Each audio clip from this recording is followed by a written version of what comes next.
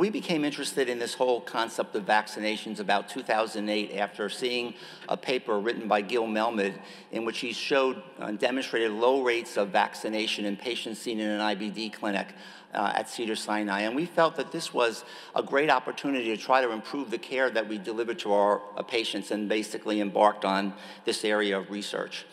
So there's a number of things I like to make clear to you. The first is that from multiple studies, IBD patients do not receive preventative services at the same rate as general medical patients. GI clinicians, us in the audience, our nurse practitioners, our nurses, our physicians, are basically often the only patient that a 21-year-old college student will see, and often will identify you as their primary care physician. So the first thing we need to do is clarify the limits of our responsibility, make it clear that we're taking care of their colonic issues. You need to go back to your primary care provider. However, it's very complicated when we start adding double and triple immunosuppression for the primary care provider. So clearly make use of your EMR, your EPIC templates, so that when you send the patient back to the primary care physician, that you make very explicit recommendations at what should be done. And I think that we had heard earlier today about combination therapy. My premise here, and again, it's my personal bias, is that we're writing for the anti-TNFs, we're writing for the immunomodulators. It's quite crucial that we, as the prescribers, make sure that patients get these particular health maintenance issues addressed. So we know, and we heard earlier from the talk by Ed, that the immunomodulators and biologic used to treat IBD are putting some of these patients at increased risk. Several, but not all, are vaccine preventable. And unfortunately, you don't need to go very far in the literature to see cases of fulminant hepatitis or even fatal varicella in IBD patients. I'd like to point out, however, that in my referral practice over the last several years, I have noticed a sea change in that more and more patients who are being referred to me, there's comments about health maintenance, there's comments about vaccination. So I applaud each and every one of you who have embarked on taking this into your practice.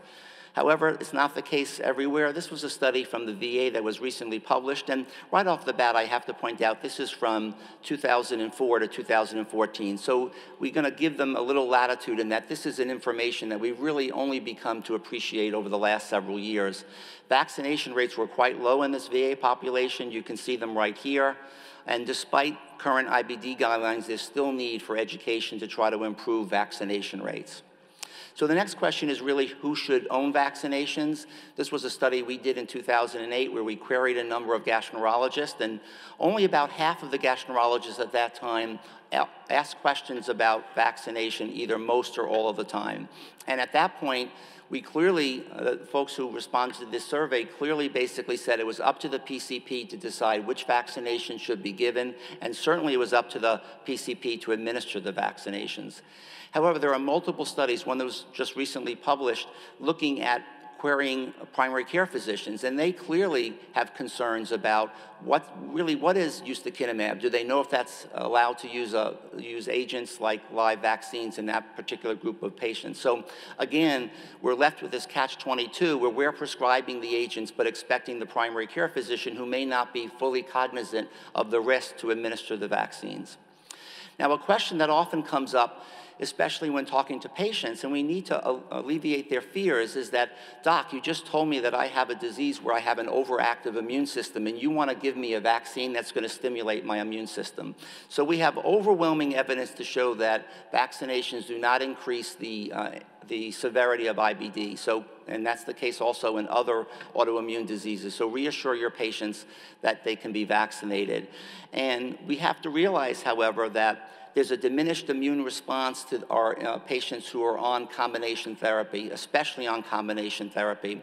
So that golden opportunity is often that first office visit while you're formulating a plan to determine which therapy you're going to use to bring them up to date with their vaccinations. We have data looking at vedolizumab as well. Vedolizumab data in healthy, normal individuals, they seem to have a perfectly normal response to parenteral injection, for example, hepatitis B vaccine, but they have a diminished response, as would be expected, based on the mechanism of action to oral administrative vaccines. And I made the point about vaccination not exacerbating IBD. Now, if each and every one of you did not take the flu shot, I think I have to scold you right off the bat. At our hospital, if you don't get the flu shot, you have to wear a mask from, I think, October 31st to the beginning of April. And each and every one of us will go to work sick with colds and flus and things of that nature, so certainly make sure that you bring yourself up to safe vaccinations and certainly your staff as well. So a number of take-home points for this part of the lecture. IBD patients have low immunization rates. IBD patients can mount a response to vaccines. However, that response is going to be diminished in patients on combination therapy with immunomodulators and anti-TNF agents. In the best of all worlds, you're going to vaccinate prior to initiation of immunosuppressive agents. IBD disease activity will not be affected by the vaccination. And again, take responsibility to either do this in your office, set up systems, make sure your primary care provider knows what recommendations, which vaccines they should receive. So let's give you some practical measures to take back to your office.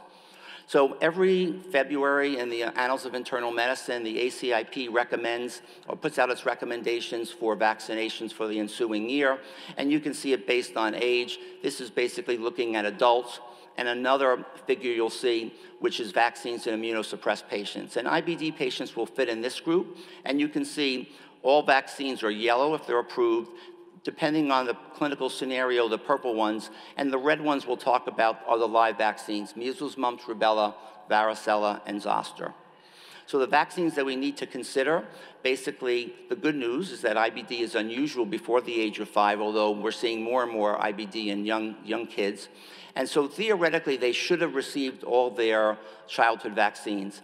However, 18 states allow exemption to vaccines because of personal or religious reasons. And so this whole concept that the kid or the 18-year-old that you're seeing should have been vaccinated may not be the case in 18 states.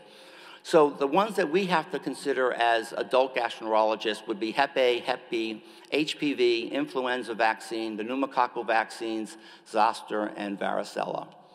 So what do we do in our clinical practice? Basically, there are a number of things that should be done at your first office visit. Again, you could obtain a history of MMR vaccination. If you don't obtain that history, then you can certainly order MMR vaccine titers. And there's just a recent paper that was published by David Rubin and Gil Melmed where they showed very low rates. About 11% of patients were not immune to one of those three. Varicella, basically, if you're a baby boomer like me, your parents probably took you to a chickenpox party. I certainly was taken to one when I was 3 years old. Get chickenpox when you're 3, you don't get it when you're 18. If there's no history of getting chickenpox or a history of being vaccinated, you should be tested. Even when you actually elicit that history, there are some patients who are not immune. Hep A and Hep B, we would recommend those being tested unless there's an antibody titer that you have. And then we'll go over in the next slides the vaccines that can be administered to all patients and the vaccines that should be given on a case-by-case basis. So regardless of immune status, so these are all inactive vaccines, TD, Tdap. HPV, as you know, is given to both boys and girls, men and women up until the age of 26. It's 3 doses. Influenza vaccine is recommended universally to all individuals. I'm going to show you on the next slide the differences and the timing of both PCV13, which is Prevnar, and Pneumovax. And we'll talk about that on the next slide. Hepatitis A is given as 2 doses. Hepatitis B can be given as 3 doses and can also be given as an accelerated 0, 1, and 4-month or 0, 1, and 6-month regimen. And then meningococcal vaccine is given based on national guidelines. So this comes from a paper that Millie Long published in the IBD journal, and having this reference would be extraordinarily helpful to you because it tells you the order to give the PCV13 and Pneumovax, and if the patient has received Pneumovax in the past, the interval that you need to wait, whether they're immunosuppressed or not immunosuppressed. So I would recommend that you look at that when you have some time. Now, prior to talking about patients receiving live vaccines, you need to determine what's an immunocompromised patient. So individuals on corticosteroids, prednisone greater than 20 milligrams for 2 or more weeks, or coming off steroids for up to 3 months, effective doses of 6-MP azathioprine, methotrexate, the anti-TNFs, and don't forget that the patient with significant weight loss and protein calorie malnutrition also is immunosuppressed. So let's look at some of the issues for live vaccine recommendation. The first point I want to make is that the CDC has made it very clear, just excuse me, that patients on low-dose immunomodulators, so the doses of methotrexate and 6-MP, are not a contraindication to give a zoster vaccine. The big controversy comes around what do you do for patients who are on anti-TNFs and what to do about a zoster vaccine. So there are a number of large epidemiologic studies that basically have tried to determine if patients who are on anti-TNFs have an increased risk of developing disseminated shingles after the vaccine. And so this is a large administrative database study, 460,000 individuals, many of which who had, or some of which who had IBD. And what they did was they looked for a code for having a diagnosis of an autoimmune disorder. They looked for a code of receiving the zoster vaccine, and finally looked for a code of being on an anti-TNF. And then they basically determined what percentage of patients, or how many patients over the ensuing 6 weeks, then developed a code or had a code for having shingles. And you can see there were no cases, suggesting that potentially we need to reconsider whether we should be giving zoster vaccine in isolated cases to patients on anti-TNFs. So the vaccine use was safe, and if you follow the individuals, this 633 patients who received vaccine, and compared them to a group of individuals who did not, we showed, or this study demonstrated, a decreased risk of developing shingles. So in addition to it being effective and safe, we need to reconsider, and Jean-Fred has written about this in the IBD journal. Now, there's an ongoing clinical trial looking actually where we're intentionally giving the live shingles vaccine to patients on anti-TNFs to try to address the issue whether this should be done. And on a case-by-case basis, we have given the shingles vaccine in patients on monotherapy with anti-TNFs after having a discussion of the risk and benefits. Now, really, what's in the future for herpes zoster and shingles? New England Journal of Medicine article 2015, a really large study of close to 15,000 patients who received an inactivated subunit vaccine for herpes. And they followed these patients for 3.2 years. And look at these numbers. Look at the efficacy of this vaccine. And in particular, when they stratified by age, efficacy was on the order of greater than 95% in all individuals. So this has been submitted to the FDA, I believe, in October. And so potentially in 2017, depending on what the FDA says, we may have the opportunity to use an inactive vaccine. Again, we'll need to see what age groups the FDA feels should be receiving this vaccine. The vaccine basically was, however, associated with fairly high rates of significant pain at the injection site. And you can see that these were fairly high rates. And so the issue is going to be whether we can convince patients to prevent shingles to take these. As you can see, serious grade 4 adverse events were same, and there were no patients who died. Special considerations, often it occurs, what do you do when mom is the caregiver or dad is the caregiver and their 9-month-old or 18-month-old needs the chickenpox vaccine? The bottom line is it's safe to give the vaccine to those household contacts of the immunosuppressed patient. On rare occasions, you can get a rash at the site of injection, and then you need to be careful about coming into contact if you're immunosuppressed. And there's a lot of information that's been written about the safety of giving live vaccines to infants whose mothers were on anti-TNFs. And in general, the recommendation is not to give the rotavirus vaccine, which is the only live vaccine given to infants in the first 6 months of life, unless you either defer that or you can potentially check drug levels in the infant. If there's no circulating drug, then you can give the vaccine. The whole area of dealing with travelers is very, very complicated. I'm at a university hospital. You can see there are a number of live vaccines and inactive vaccines. So we send those individuals to the travelers clinic for advice as to which agents they can receive, and certainly do that several months before they're going to travel. We had seen earlier today David Rubin and Marla Dubinsky's Cornerstones checklist.